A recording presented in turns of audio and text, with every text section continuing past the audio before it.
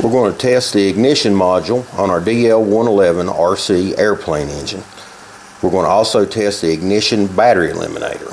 We're going to use this voltmeter to measure the input voltage that's coming out of the ignition battery eliminator and make sure that we can supply enough current when we're at full throttle, because when you're at full throttle the ignition module does pull a little more current.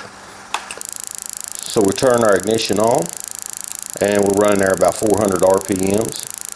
And you see we're holding about 5.62 volts. And when we increase,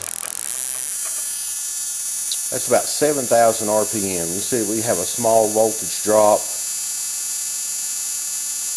Still holding about 5.3. And I've left this turned on as much as 5 minutes, and the most that it dropped down to was 5.2 volts. So that shows that we are pulling a little bit more current. Both of our spark plugs are sparking. You can see them sparking there. So our ignition and our ignition battery eliminator are functioning properly. So when we turn it back down to 400 RPMs, the voltage does go back up a little bit because it's pulling less current. You can actually see the individual sparks. So there's nothing wrong with our ignition or our battery eliminator.